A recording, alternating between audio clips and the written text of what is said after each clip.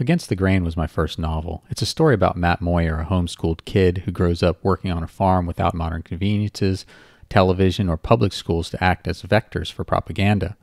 Instead, he's raised by his philosophical uncle who challenges him to use logic and reason to navigate the world.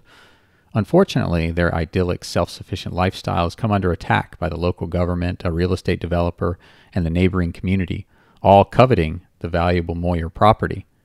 In this forthcoming scene, Matt and his girlfriend Emily are working the Moyer roadside produce stand. Emily's parents had explicitly forbid their relationship, as Matt had been deemed as a corrupting influence. In this scene, Emily's brother Tyler extorts money from Matt to keep their relationship secret. They hear the thump of bass in the air. Matt frowns. Emily clenches her fists. A red lifted Jeep hops the curb and drives onto the grass, stopping within a few feet of the stand. Gangster rap blares from the speakers. Colton bobs his head to the beat, and Tyler grins from the driver's seat. He cuts the engine and hops out. "What up, bitches?" Colton says as he walks up to the stand. Tyler saunters toward them, his arms bent, as if his muscles are too big for them to hang normally. He puts his hands on the apples and leans forward. His nose is filled with blackheads, and his cheeks are a mass of pus-filled lesions. "I need a 20, Tyler says. "Go to hell," Emily says. "I told you last time we weren't doing this anymore." "I guess I'll just tell Mom about your little boyfriend." "I really don't care what you do anymore. Just stay away from us." "Damn, Buffalo Butt's pissed off," Colton says. "Shut up, Colton. Your ghetto act is so lame. Your dad's the chief of police. You're the whitest person I know." "It ain't my fault Pop's in the popo." Emily frowns and shakes her head. "You're just gonna let your girl fight your battles for you?" Tyler says. "She's doing a pretty good job," Matt says with a smile. Emily crosses her arms. "We're not giving you any more money." "I think $20 is a small price to pay," Tyler says with a smirk. "I could tell Mom and Dad that I saw you two having sex or doing drugs. You'd never see each other again." "We can't keep doing this," Emily says to Matt. "You're right," Matt replies. "So which one of you is going to give me my $20? "No more." Emily says. "Go away." Tyler shakes his head. "Don't make me beat his little ass again like I did last year. Open the box and give me a 20, or I'll just take the whole thing."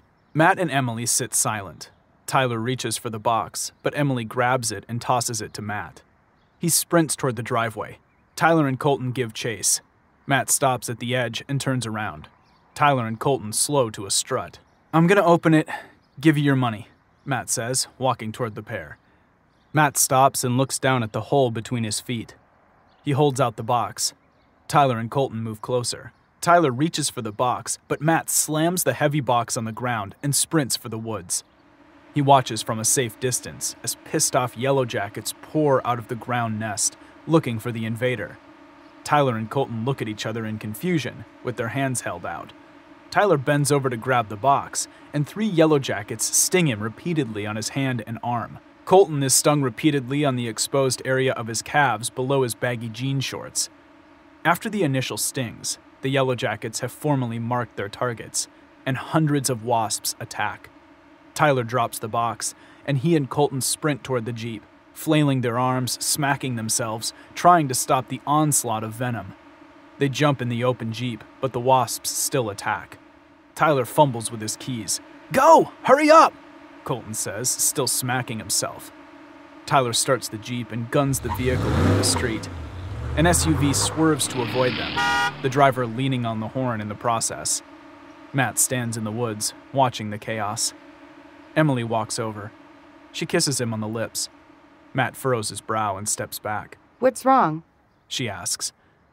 "Do you know if Tyler and Colton are allergic to bees?" Emily shrugs. "I don't know." "I hope not, because if one of them is, I might have killed someone."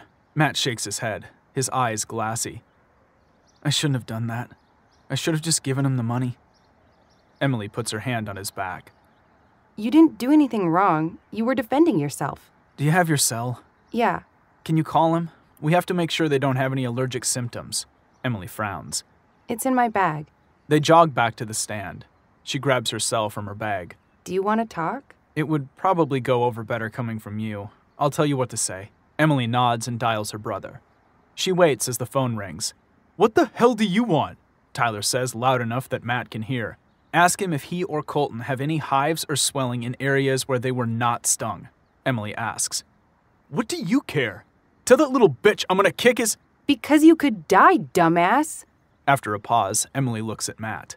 He says no. Ask him if either of them have swelling of the face or throat or tongue. He says no. What about trouble breathing or dizziness? He says no. How about stomach cramps, nausea, or diarrhea? Emily asks, listens, then replies. I don't care what you say to Mom. You act like you're so tough, and then you get a few bee stings and you go crying to Mommy. You got what you deserve, Tyler. She closes her phone with a grin. He said if he shits himself, he's gonna kill you.